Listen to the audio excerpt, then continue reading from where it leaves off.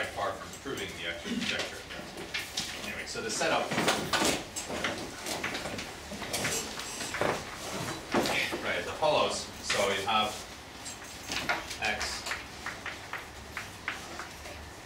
And some of the results I'll talk about are actually slightly more general, but let me actually stick just to the Calabi-Yau case.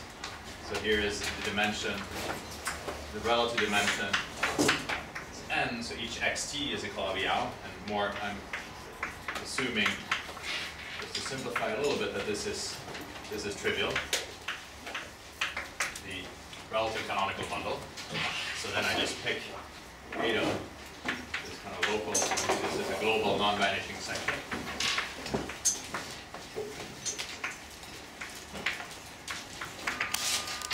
This guy.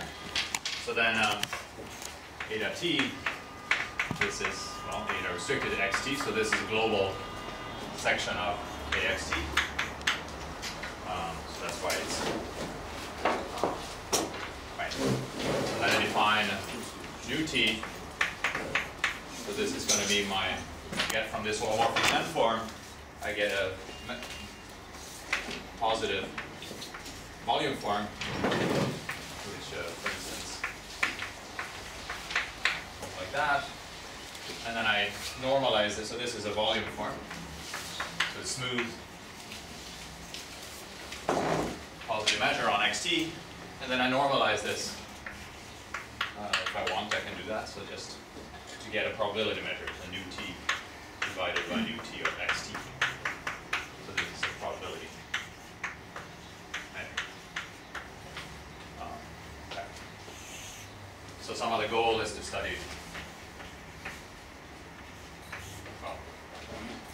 No, actually, let me say goal 1 somehow, which is the only one I really essentially want to address, is to study this measure, mu t, or I mean the other one as well, and I guess as t equals to 0, and I'll make that precise.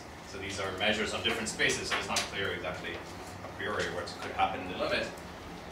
But then the second goal is to relate, would be to relate this to the actual conjecture. So for that I need, so it's a given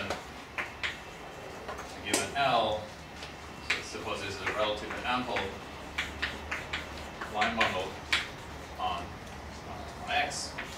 So the restriction to each xt is ample. So then by Yau, I can pick omega t, so unique, Ricci flat, Taylor form in C1 of LT. By Yau, this exists and is unique. And then this is actually related to, I mean, this mu t at least is equal to some, well, I mean, it's actually equal to omega t to the n, right? This is a 1-1 form, so then I do this as an n form. I interpret that as a measure, it's a positive measure, and at least if I normalize it like that. And in fact, I mean, this guy is just equal to L to the n. It's that variable. So this is just L to the n. I mean, not L to the n.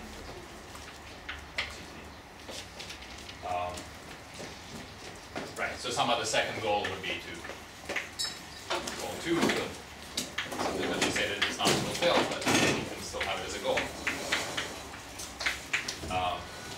So use the information on this mu t to study this omega t is t to the 0. So this would be the constrained Sogenau conjecture. I mean, I'll say something towards the end, how you could possibly at least dream of doing this, but all right. Okay, so I need to focus on this.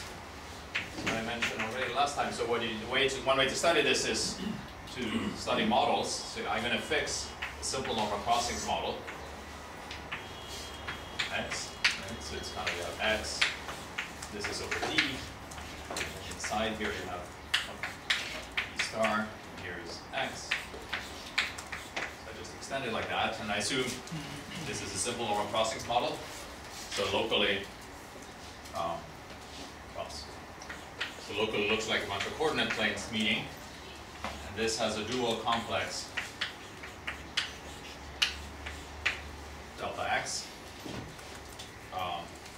And then inside this dual complex, there's a skeleton. So this was some sk on x eta inside delta x. And it's a bit misleading because it actually, I mean, this eta is almost, it's not quite unique. I mean, it's unique up to multiplication by a function on the base. That function on the base is actually not really going to, that choice is not going to affect this. So in some sense, it doesn't depend on eta. The choice, it doesn't depend on it.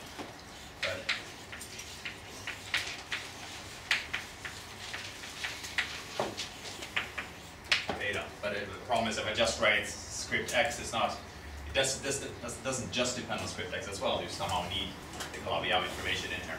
So let me just stay with that. And then we had that, by definition, x was maximally degenerate if and only if this dimension of this guy. So this guy is actually, this thing is connected in this setting, which is non-trivial. I'm not even. And the dimension of this skeleton, let me just write this, is equal to n. Is this your definition or a fact? Well, definitions. And is this equivalent to the definition of the monodromy?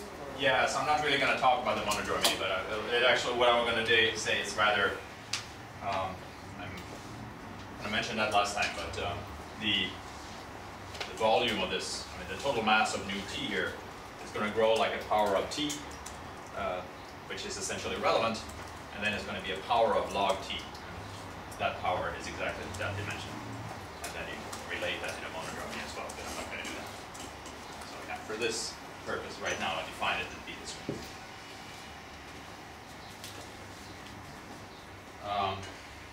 So somehow, okay, so I'm not, the proof of what I'm going to say later, it's mostly computation, which is a little bit messy, but in principle, elementary. Let me just write kind of what the local picture is here, just to say something, right? So I'm going to look at, so I'm going to look at some point on, this is the central fiber, and let me look at some point C here. So this is maybe, this guy is like Zi is equal to 0. So how does this, I mean, so if I write this function pi, if I pick local coordinates here, this is going to be of the form Z0 to the B0 up to Zp to the Bp, where this P is between 0 and n. And the Bi's are the multiplicities of these different components in the central fiber. I'm not assuming it's reduced. Okay? And I can, so this is like T if you want. So I can always arrange this because I'm in somehow in the transcendental category here, there's no problem. I don't need a unit if I don't want to. Okay, so I have that, and then basically, so these are some numbers here that you have to take into account. And then you also have, you want to look at how does this eta look locally. So if you, well, you can think of eta as being essentially an n form. So eta is going to be like, essentially, first there's a bunch of powers of these guys, so let me not be too precise. So there's an so Z0 up to Zp, Cp, and then times, and then it's some form which I can write as this form. I mean, so I equal to 0 to p. So I have something like, I can write in different ways. It's kind of nice to write it logarithmically. So then I have the Zi over Zi. So I remove this guy. And then the Zp over Zp. Like that. And then I have the rest of the coordinates. Right, so those don't, the other coordinates don't define, or they're kind of more or less randomly chosen. I don't really need them. I need them. Yeah. But the other guys I'm working on. So you, plus, except that you should have a -1 to the n, and you should, I and you should divide by di. I think this is somehow right. But basically the main point is that if I write it like this, then these numbers here, so this skeleton, I'm not going to redefine the definition of skeleton, but what you did was to each vertex, so each divisor, you associate some number, and this number is gotten from these CIs and the BIs. So skeleton is defined using the BIs and the CIs. So in some formula which I don't prefer not to write down, but some function of these two guys, it defines the rational number, and then I get a rational number on each vertex, and I want to take the skeleton is defined as where this is minimal. Yes. This long expression is your holomorphic dimension holomorphic section, or? Well, I mean, maybe I'm cheating a little bit, but at least at least this is something that if I restrict this to the fiber, I certainly get a non-vanishing section. I mean, local is going to look like that. I'm not going to do much more with it, but I mean, this is kind of just a starting point for studying what happens near a given point here. Oh, because this looks like something on a torus. Yeah, of course. I mean, that's the main point. So somehow everything looks. I mean, of course, it's not exactly right. I mean, I say here, there's asymptotically it looks like this. But that's somehow the point. When you do calculations, you want to do some kind of toric or toroidal calculations. And they become somewhat messy, but in principle elementary. And in fact, you want something which is globally defined? no, well, no. I mean, eta is globally defined, so you can view this kind of thing as some kind of reference. Or actually, if I just this is some kind of reference form, and then I compare them, and I know that there are some integers like this, and of course it's not exactly like this, but. Now, of course, you have to use that what you're doing is globally defined, otherwise it's not clear what you're computing. But eta is a priori defined, and this is some kind of local expression for it. Okay. Okay, so. Why is it clear that this does not depend on the model? A set of pixels? Well, I mean, you use. I mean, it's not equal exactly, right? So I'm just saying asymptotically look like this. So, I mean, I can compare them. So whatever is, I mean, it's kind of set up. This, I mean, if I just look at this part here, when I wedge it with dt, it's become something that's.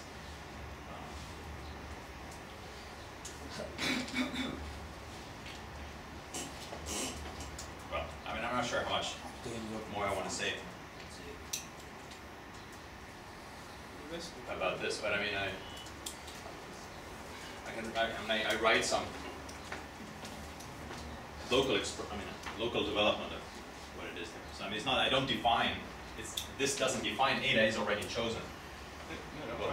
Maybe you don't want to speak in detail, but my question was that you using eta, you define some weight function on the skeleton, and then you say that you consider those places where it's minimal. Yes. The question was, is this set independent of the model? No. So I mean, of course, right. So this is something I am sweeping a little bit under the rug. So I mean, already the dual complex depends on the model. So of course, the skeletons, a priori, you have to say how are different dual complexes related. And that can be done in a couple of ways. I'll say something towards the end. Some of the more fancy way and the elegant way is to say that these both sit inside some Berkovich space, non-Archimedean space. And they're just subsets. They're going to be the same.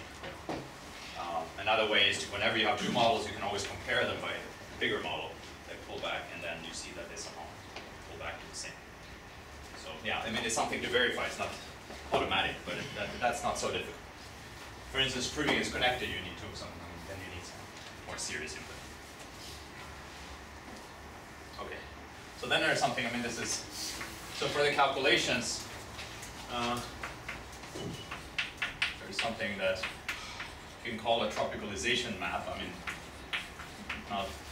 it's not that I'm doing any serious tropical geometry or whatever that is, anyway, but basically some kind of polar coordinates for computations I'm going to do here. So I'm going to define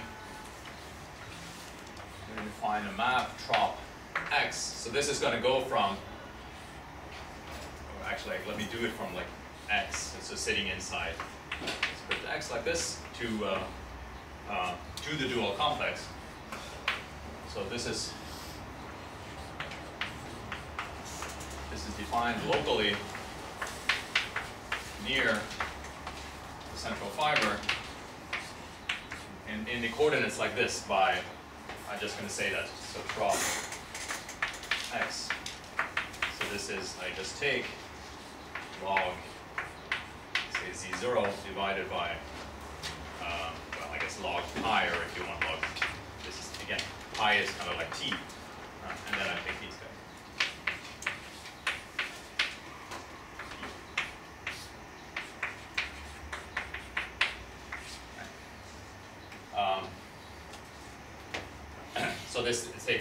So this takes values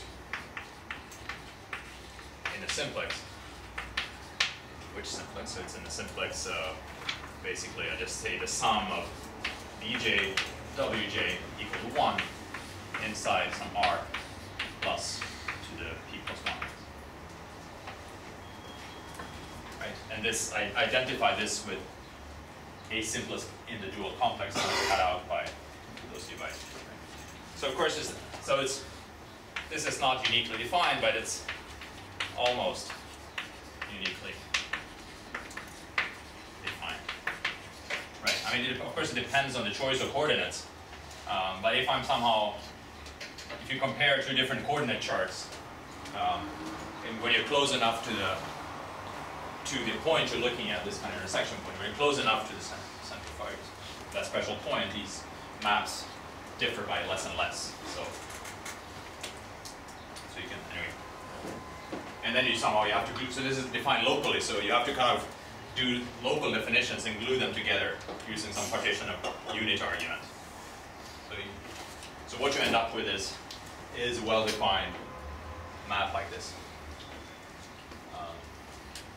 It's not unique, but again, sufficiently unique for my purposes. Okay. So this, well, I mean, this is, certainly this kind of things have been used, and sometimes it is called kind of a tropicalization map in different contexts. See? Right, so now I want to define some kind of hybrid space. So when I have my degeneration, I have this model x, script x, and I have the dual complex. So then I want to use a construction which we haven't seen being directly defined before, but it's kind of similar to what people have done in the past. So I think there's an old paper by Bergman, the same as in Bergman fans, not the same as in Bergman kernel, I guess. And it's similar to kind of construction by Morgan, Shalen, maybe in 84, I mean in the 80s or something, but it's not exactly the same. And I think Calabi-Yau had a kind of unpublished version of this as well.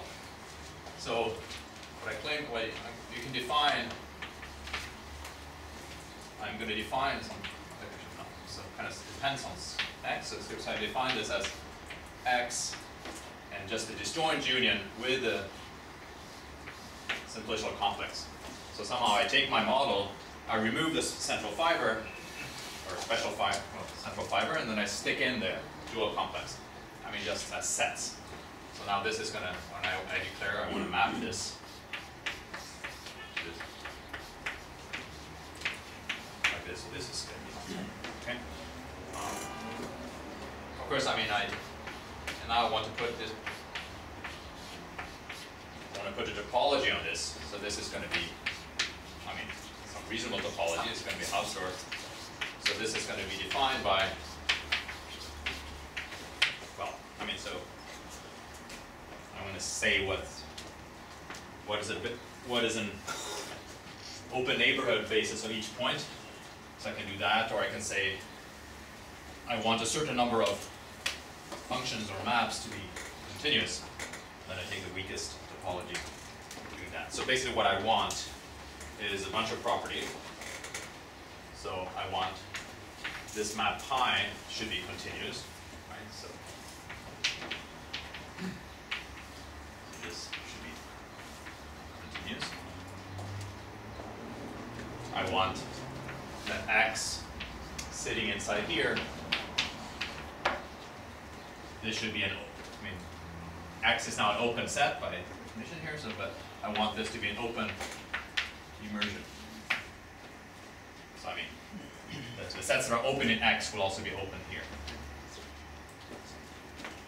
And vice versa. And the same thing for dual complex. So this should be a closed immersion. Right. All right, but that doesn't do so much. But then the main point is that this map, this tropicalization map, X from, well, so now I extend it like this. So this is this to delta X. So this should be this is the identity on delta X. So I define it to be the identity on delta X, and it's defined. But this kind of formula, otherwise, I'm going to glue together. So I demand that this be continuous as well. And this is independent of choices made.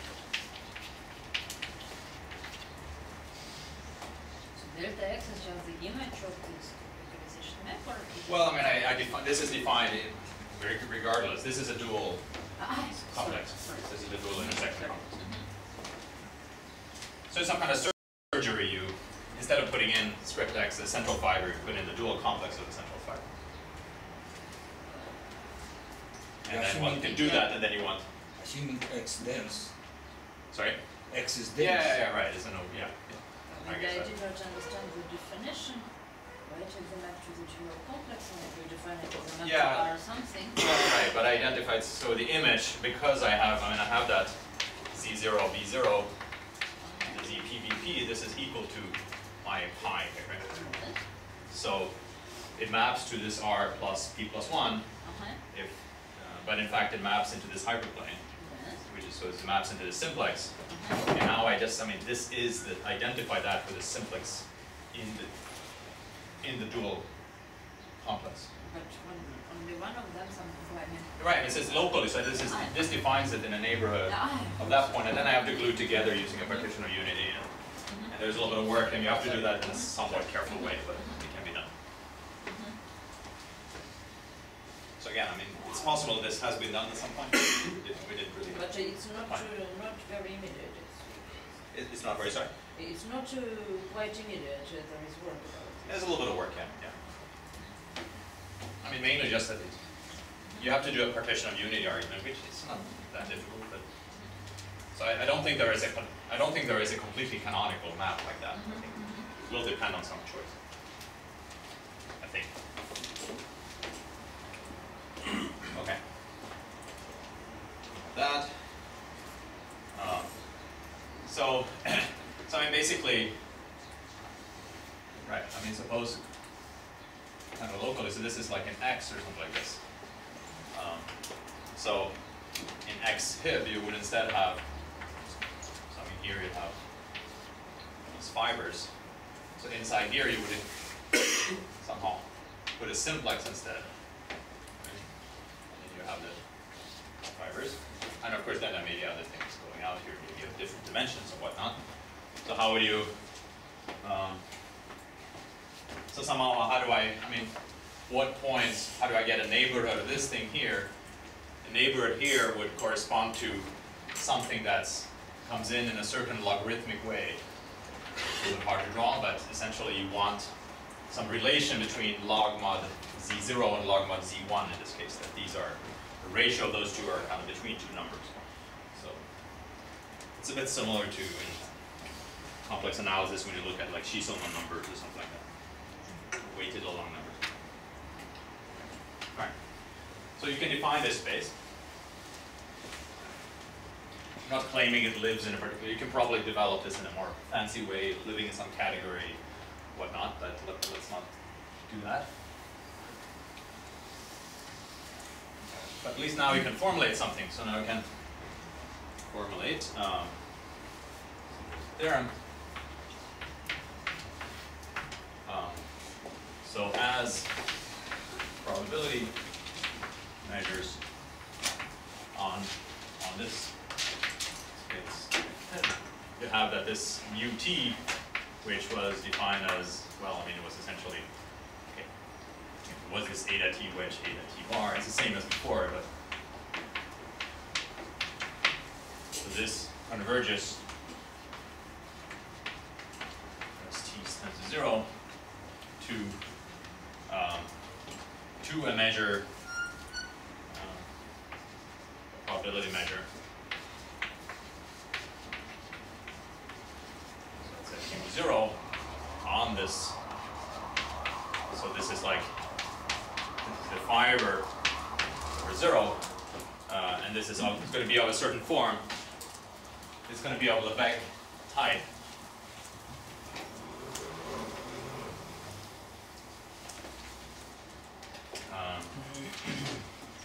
It's going to be,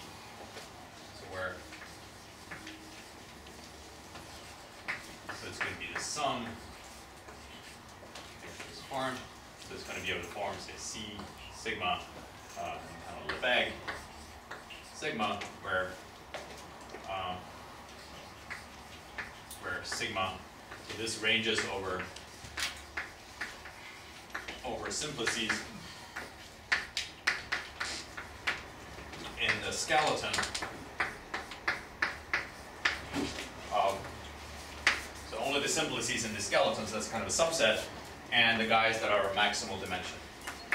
So I'm not assuming, in this theorem at this point, I don't assume that I have a maximal degeneration. So for instance, in this non-collapsing case, there is only one, then it just converges to appointment, which is not, so then it doesn't say that much. Okay? And then you have, so these C sigma are positive numbers, and this Lebesgue sigma, this is Lebesgue measure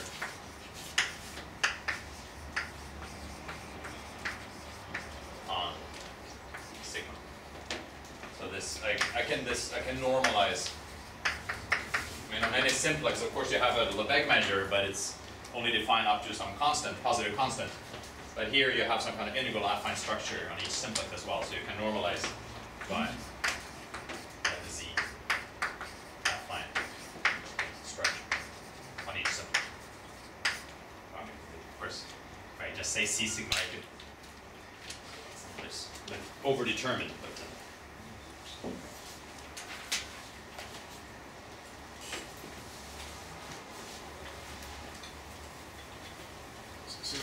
UT is supported in Python? Right, so mu t is supported on, right, so mu t is supported on, so this is on xt. That's right. Eta t is the non-vanishing holomorphic end form on xt.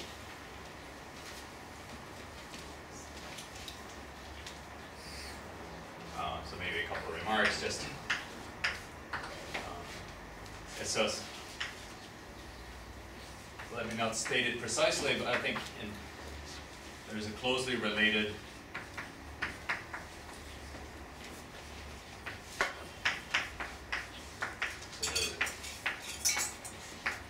they looked at it slightly different situation, and their limit measure is actually not on the dual complex, but I should still mention that there's some work maybe 10 years ago or less by Calabi-Yau and Chinkel, who looked at different situations. And I can also, well, okay, I can also, let me not write it down, but I don't know what happens in the canonically polarized case. That would be very interesting. But you can generalize it to, instead of having Calabi-Yau, you kind of have a metric on the relative canonical bundle. And then you get into this, you can define once you have a metric on the relative canonical bundle, you can define a skeleton associated with that, and you have the same kind of result.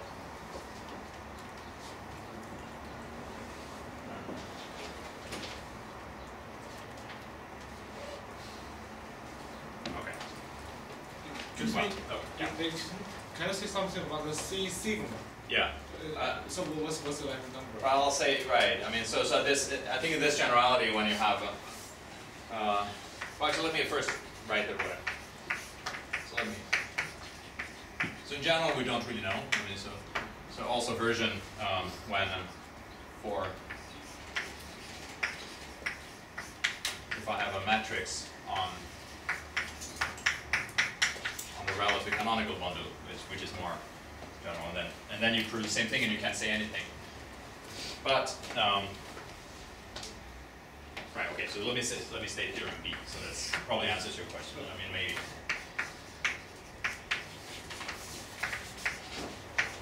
So when X, and this is a maximal degenerate, so when the dual complex has dimension, the skeleton has dimension n, the same dimension, then in fact all these C sigmas are 1, or I mean then the C sigma is independent. Actually, maybe I should say one more thing. It is when it's maximal, let me state it precisely because it devils a little bit in the details how we do this, but basically we understand what happens in the maximal degenerate case. So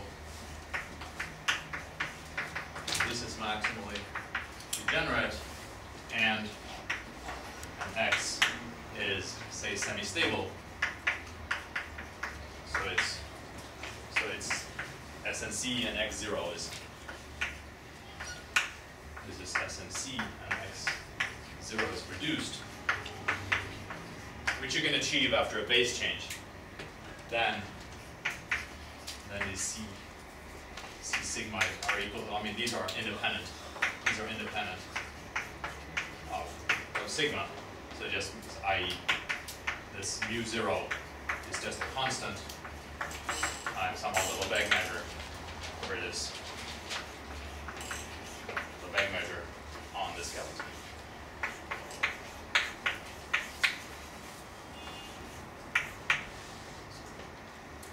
I suppose the simplest example is when you keep degenerating the 3 lines. That's right. So, well, I mean, so yeah, for a plane. Is? Well, I mean, so you have a plane cubic for 3 lines, yeah. So I mean, it's a good illustration.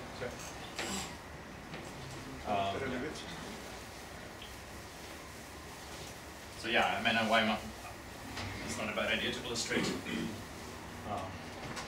So I mean, I had 2 examples before, so let me. Actually, it's going to be the second example, but okay. So so if I have xt is, or even.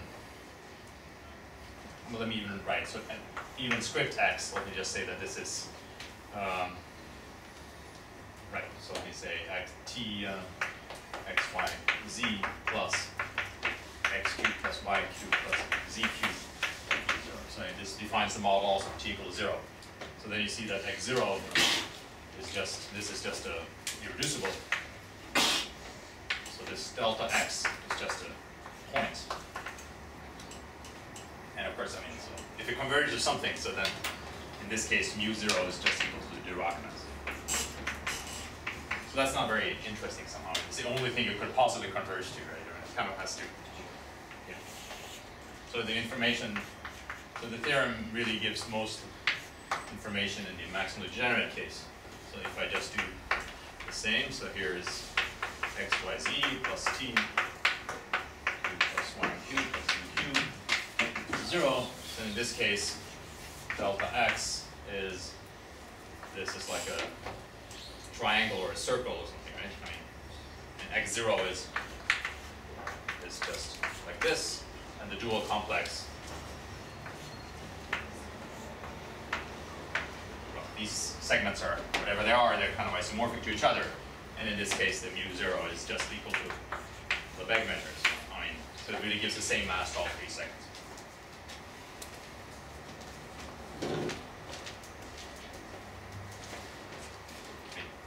So it's better somehow to think of this as a circle rather than a triangle. It's just a triangulated circle. Okay. so I'm not really going to prove this, but I mean the proof. Let me say something about what goes into it. I'm just going to say a couple of words.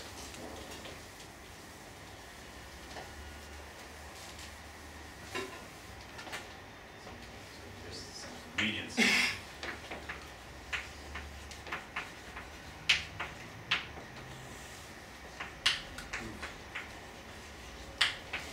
I mean, for theorem A, so this is somewhat the general case.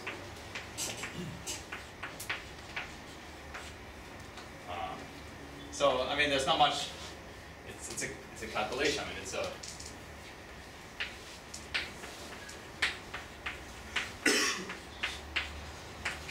local calculation using this tropicalization.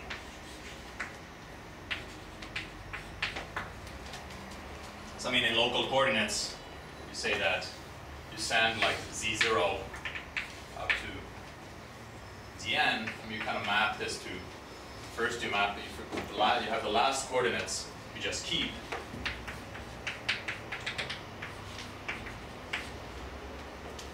Forget about the arrangement, and then the other coordinates, you do this tropicalization map, so you do like log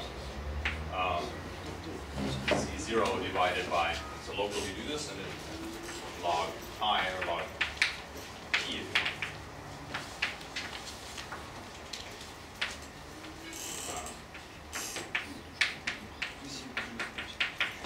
You have a map here, so it's called psi or something. So it's kind of locally. So the fibers are essentially, I mean, there are p-dimensional, real p-dimensional, yes, p-dimensional tori. And then you have to see kind of what happens as you get closer and closer to the central fiber. And it's a calculation that I don't want to do. But in principle, I mean, it doesn't involve anything really fancy.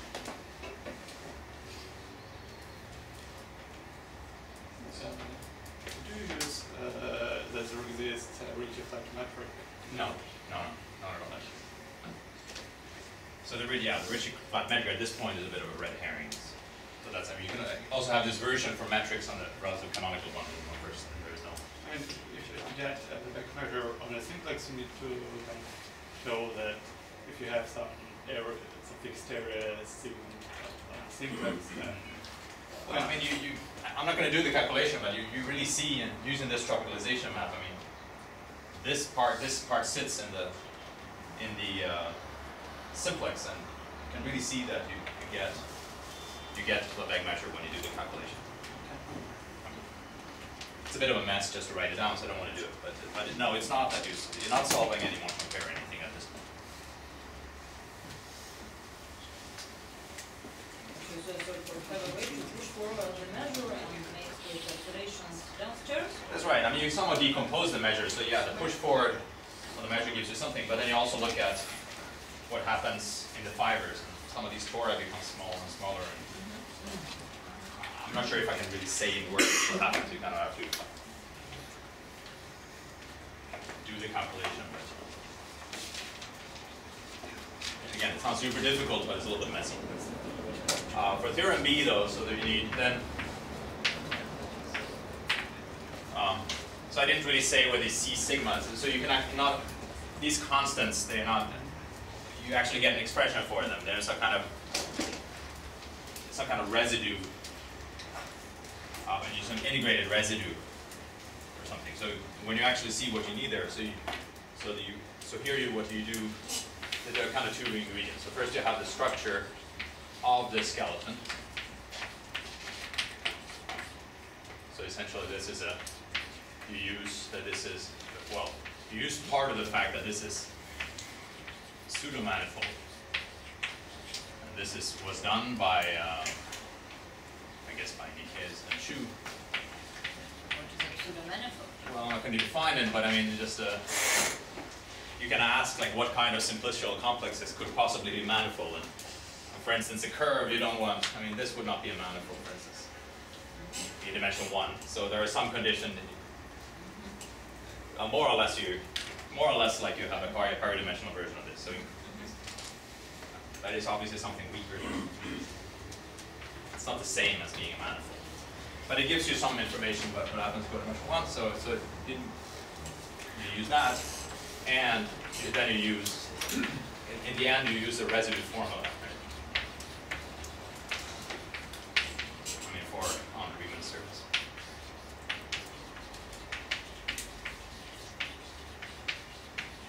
I'm not really going to explain, but it's exactly how that comes about. But that this thing relates, it allows you to relate the different masses on different surfaces. Okay. All right, let me briefly say just try to connect this to the Concevit-Solomon conjecture. So there are kind of two things to be done. I mean, one is that this is, as I said, it's not, anyways, it's a calculation, it's to be done, but one slightly unnatural thing about this is that I made a choice of this this SNC model X, right? So,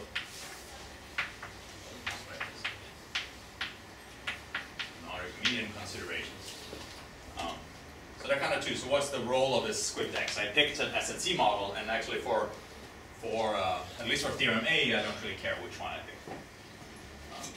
So there are kind of two things you could do. Either you can try to be kind of clever and pick a very good one.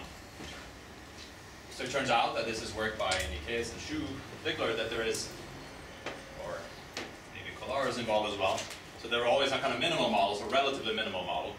So it's not really a simple normal crossings model, but it's almost that. And that also has a skeleton, a dual complex, which happens to be the skeleton. And then you can kind of work there if you want. Or you can do the other way around, so you don't look at all models at the same time. So this is kind of what I want to do. So this space X, of course, depends. So my hybrid space depended on this model I used. And now what I can do, which takes a little while to actually make sense of, but it turns out that I can define some limit of these guys as I take bigger and bigger models. So I can define some kind of inverse limit of all these guys. So I mean, the spaces themselves, it's actually not so hard to see, or it's essentially clear that any two models can be dominated by another model. And at least if you use Hironaka's theorem, any two SNC models can be dominated by another one. Okay, so, but here I'm taking this hybrid space, so you need a little work to make sense of this.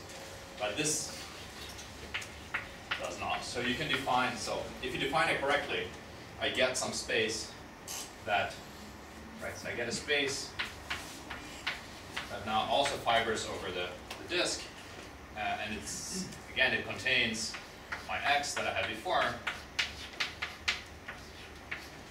And what you can check now is that now the central fiber is not a dual complex, but is some of the limit of all these dual complexes. And that turns out to be a non-Archimedean space. It's a Berkovich space. So you can check that this, I should say X, is 0, so this is like the limit of all the dual complexes instead. So this is, I take X and I take I just base change. I mean, X is defined by equations that are somehow holomorphic function on the unit disk and puncture unit disk and meromorphic at 0. I can view them as being just elements of the formal Laurent series over C. And that's, so this thing here is equal to the Berkovich analytification.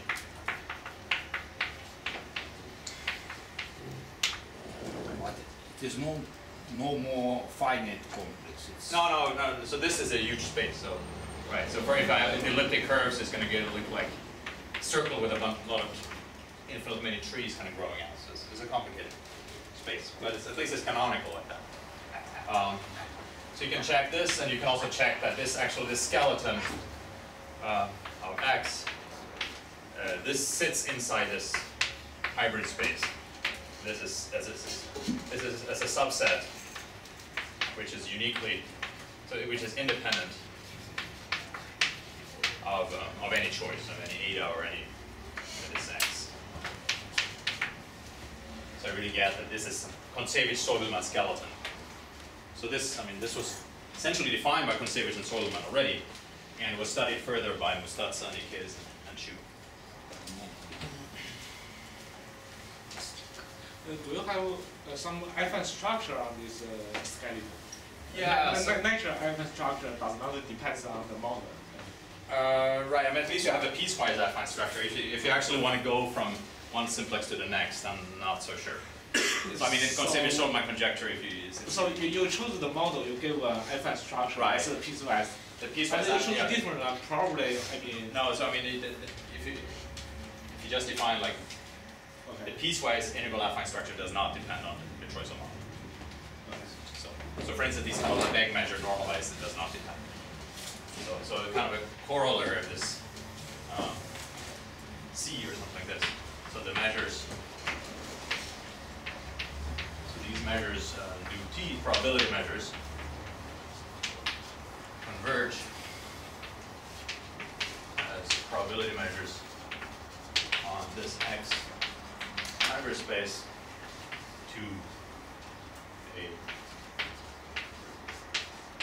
natural measure. I mean, it has the same properties. I have a measure on U0 on this Berkovich space now, X hit 0, which is, and it's supported on this Kontsevich-Sodelman skeleton, which is this thing, and it's of this kind of Lebesgue type. I mean, that's especially in the maximally degenerate case, you get really something that's given by the normalized affine structure. Okay. All right, so let me just briefly in the last, I'm not sure if I really have, but I'm not sure when I exactly started, so let me. You started like 6, 7 years. Let me just, it's anyway, probably good I don't have too much time, but this is going to be a little bit optimistic. Like 5 minutes at least. No, this is anyway. So here is a kind of speculations rather than anything else. How this fits together with this Kontsevich-Sodelman conjecture. And I have enough time to write what I'm going to do, and then I think it's, in any case, clearly a lot of work. Right, so what is this? So these theorems are convergence about volume forms, or measures. So convergence of measures is somewhat weak, and so it should be easier to prove than it is. I mean, prove it. So what you want is essentially, well, you want Gorm's Hausdorff, but you can at least look at the following. So this kind of Ritchie flat, this Ritchie flat metric, omega t, so this is on xt. This is, you get this from, basically you want omega t to be EBC phi t, where phi t is a metric. So this is the curvature of a metric on L, or so this is a metric on LT, which such that, I mean, you get it by solving a Monge-Ampere equation. That's what Yau did in the end. What you've seen people actually explaining, other lecturers explaining in some detail. So you want this to the power n. This should be equal to some constant times mu t. I mean, that's what you get in the end. So I mean the mu t you don't need to define using this. So this is mu t was just eta t wedge eta t bar times some constant. Okay. So you solve right. you can actually do, at least you can study these non-Ampere equations also on the non-Archimedean set. Yes? Just I'm completely lost with this thing which you just raised, that x0 hybrid is the inverse limit of delta x. Yes. I thought x0 hybrid was a kind of delta x. Or No, so I mean, this notation I had before I had the script x hybrid, which depended on the model. But now, I hope I wrote it correctly, this is what I meant. So this is the guy that doesn't depend. So this is, this 0 is so you define this x0 hybrid like this? It's an inverse limit or something. So this was the definition? Yeah, you can, it turns out that you can actually define it in a slightly different, more canonical way, but I don't have time to do that. But this turns out to be Berkovich based. So the definition is the inverse limit, and the theorem is that it is Berkovich. Yeah. Sorry. All right. So so it turns out that you can actually solve a non-Archimedean and make sense of it as well, which I'm not going to do. So non-Archimedean Ampere equation. So basically something of EDC P0 to the power n is equal to some constant times mu0. So this phi0 is now a metric on L0, which is kind of this hybrid thing, which is like L, and then again I do something similar, some notification, some Berkovich notification. So this is something I did with Sebastian Buxom and Jean-Claude a couple of years ago. And then you can hope, wait. But it is honest line bundle, not in the settings. It's a line, I mean, this is a line bundle just obtained by base change, and then you can analytify it in the sense of Berkovich. And you have to talk about what do you mean by metric on that, but all of that can be done. And you can also make sense of this equation, and that I'm not going to do. And now you can hope that mu t converging to mu0. Of course, this is false in general, right? But at least it's somehow tempting to believe that if you knew maybe a lot more about this convergence or something like that, then somehow the solutions to the corresponding Ampere equations would actually converge in some suitable sense. And then this would imply this Solnit conjecture, which deals with Gromov-Hausdorff limits, but it's not so different from this. Right. Anyway, so luckily I don't have more time.